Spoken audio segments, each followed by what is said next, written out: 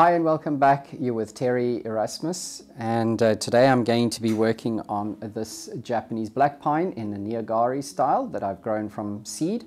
It's the second part in a 4-part series that I'm doing on these pines.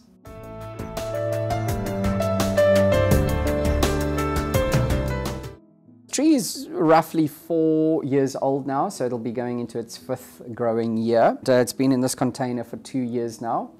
I'm planning on repotting the tree just to revitalize or re-energize the tree, shorten the roots. You need to be careful of allowing the roots to become too coarse. And so I'm going to be cutting the roots shorter so that I can generate or produce a more fibrous root system. And then at the same time, just take a good look at the tree and see what work is more than likely going to be required in the coming growing season. The tree was actually, as I said, was grown from seed, and then I made a cutting of the seedling, and then it was planted in a very, very coarse growing medium inside a plastic cylinder, and then it was left to grow for 2 seasons in that way. And this is what produced this conglomeration of roots.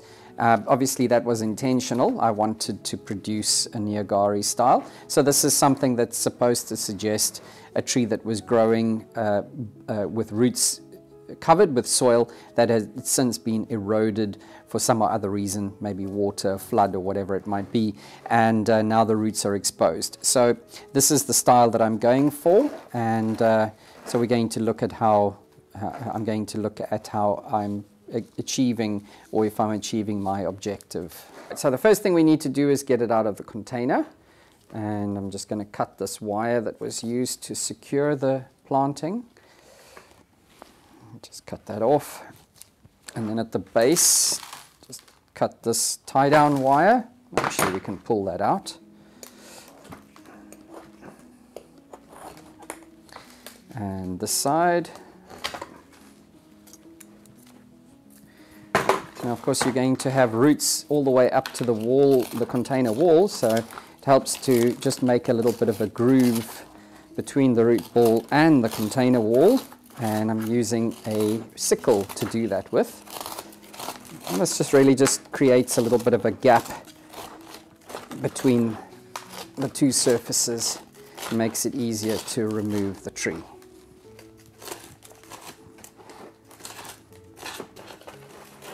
I think the tree is ready to come out of the container now. You can immediately see that the tree is actively growing. You can see these white tips of the roots. This is a good sign, these tips here. And then also this whiteness, if you smell it, it smells like a pine forest, and this is the mycorrhiza. Mycorrhiza is quite important for the development of pines because it dramatically increases the surface area of the root system to take up nutrients. So it's a kind of a symbiotic relationship that pines have with their mycorrhiza. And the mycorrhiza is specific to each pine. So there's a different mycorrhiza for a red pine, black pine, and so on. And in fact, this is obviously where mushrooms come from. So I'm going to start preparing the container before I work on the root ball.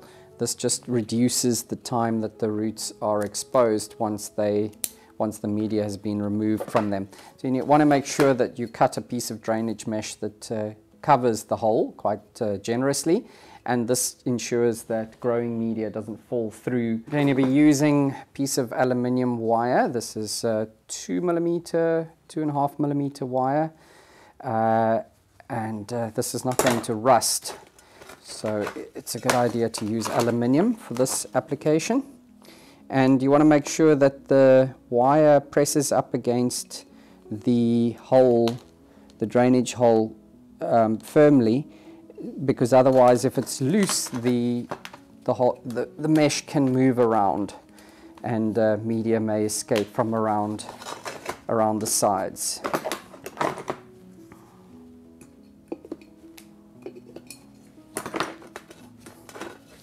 Next, I'm going to put new tie-down wires. So I've got 2 lengths of aluminium wire, and I'm just going to give them a good 90-degree bend with the pliers so that they sit flush on the bottom of the pot and don't act as any kind of an obstruction when the pot is standing on a flat surface. It's always advisable to wire your trees into the container.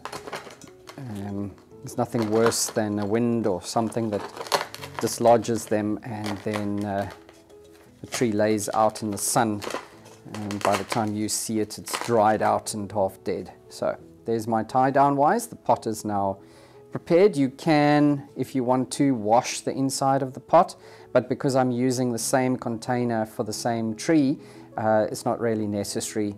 But if you had, for instance, if you had root rot or some other root-related problem, a pest, root aphids or something, then it would be advisable to first sanitize the interior surfaces of the container using something like a spore kill or any other kind of disinfectant. Okay, I'm going to start working the root ball by cutting this mat of roots that forms at the bottom off, again with my root sickle, because it has little teeth in it.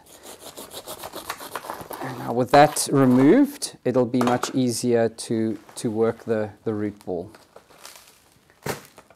You can then also use the same tool to just shave off the sides.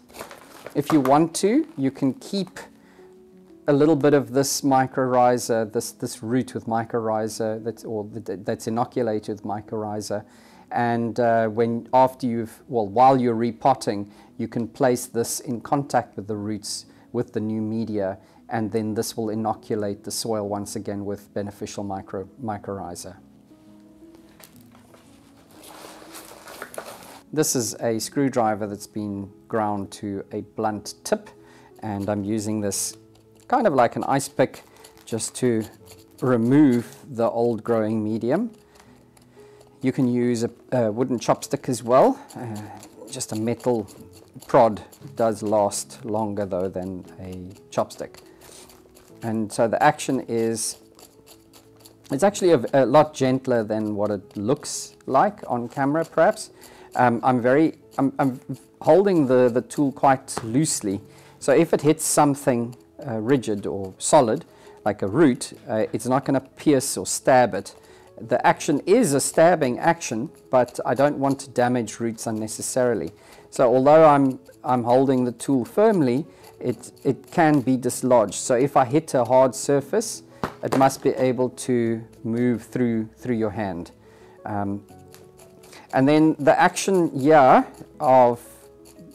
to remove the media is you stabbing forward, and then you're pulling backwards. So you're combing the roots out. You always want roots to radiate from the center point or from the trunk to radially outwards. You don't want roots wrapping around in a coil. The roots now exposed, I'm now going to assess the root distribution.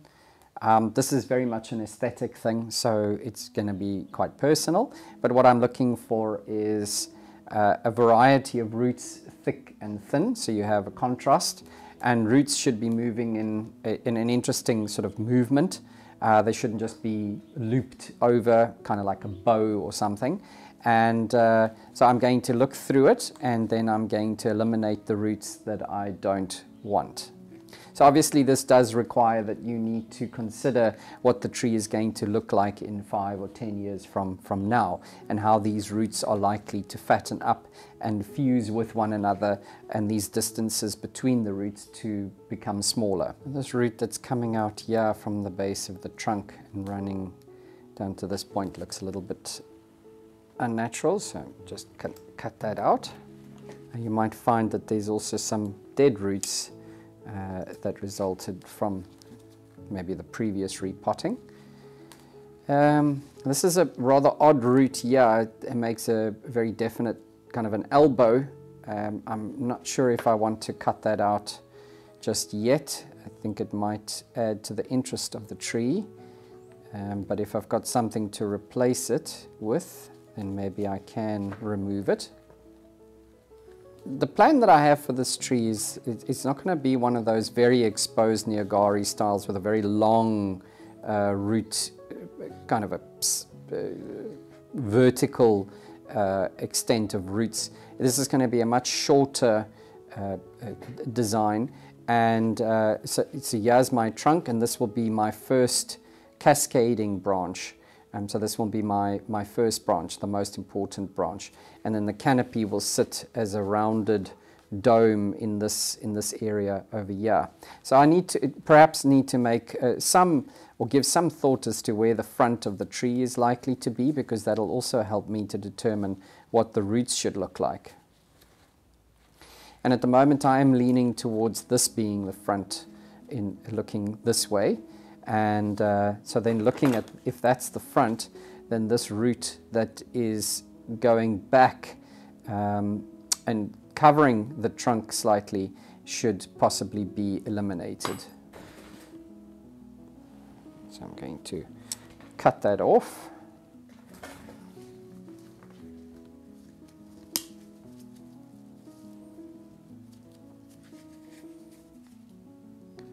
You'll actually see that it has fused with some roots lower down, so I can cut that off at this point.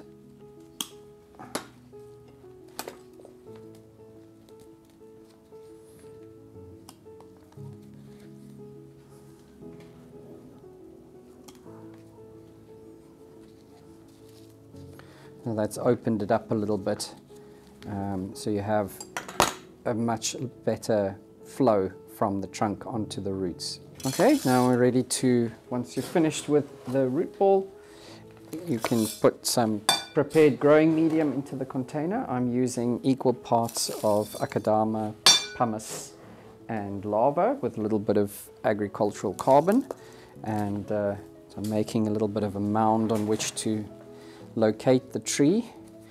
It's a little bit too much soil, so take some of that out.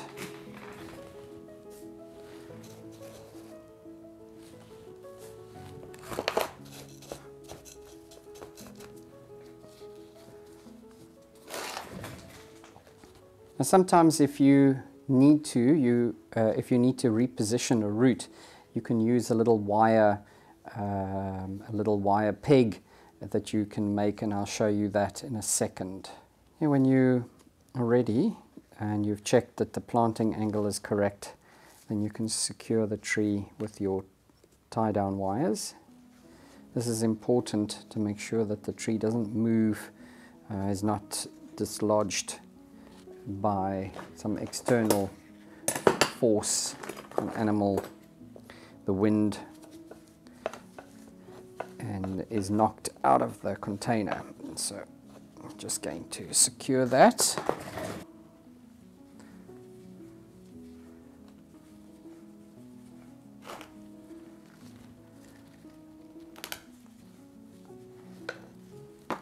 I just want to point out something that I noticed. You can see all these roots are making a bowed shape, and there's a hole visually that you can see through. So I'm just going to block that off by bringing this root down into this space. So what you're going to do is just use a piece of aluminium wire with your pliers. You're going to give it a little bit of a fold it back on itself, so it acts as like a shepherd's crook, the crook on a shepherd's stick, and then have a length of wire to the other side. And now you're going to bring the root down that you need to move, and you're going to push that down and anchor it in a better position, and this will hopefully cover this hole. And lastly, I'm going to fill up the rest of the container with new media, and then I'm going to use a chopstick just to work the media into any holes or cavities, gaps between the roots. This is very important because roots will not develop into a void. Once you've used your chopstick to get media into all those voids, you can just tamp down the media, just really settling it into position, And this also makes another further step in making sure that there's no cavities where media is not sitting. I'm using the reverse side of a rake. Finished repotting the tree now, and the next step will be to thoroughly wet it. I want to do that with a very fine spray and make sure that I wait until, or keep watering until the water runs clear from the bottom of the container. Then I know it's washed out or rinsed out the dust that is in the system. So the tree's been thoroughly watered, and now just quickly run through what my intentions are for the growing season ahead. Obviously this tree is going to be much smaller. This is an escape branch or a sacrifice branch. So this is used to fatten up the base of the tree, fatten up the roots. And so it's pretty close to have done its job. Maybe another season's growth. It really just depends on how much it thickens at the trunk, and if it's then thick enough for the design that I have in mind for it. But then as it gets closer to that point, so in other words, if I'm now happy with the trunk girth, I need to start transitioning from the sap flow, which is quite dramatic, going into the sacrifice branch, into a new sacrifice or into a new leader in this lower area. And it's not advisable to do that in a single season. And so the idea would be to start reducing the sap flow to the leader, and you can do that by reducing the amount of needles, and eventually you actually carve into the base. So perhaps in the first growing season, when I first start to reduce the sap flow to the sacrifice branch, I'll just reduce the amount of needles dramatically to that area. And then in the second season, I will carve away at the base of it, almost as if I was going to be doing an air layering. And then that will reduce the sap flow even further. And then at the beginning of the third season, I can eliminate it. But in the interim, sap will be transferred, or energy will be transferred to a new leader, and obviously I need to select one of those in this area. The other thing that I will be looking at doing during the growing season is these branches lower down on the tree.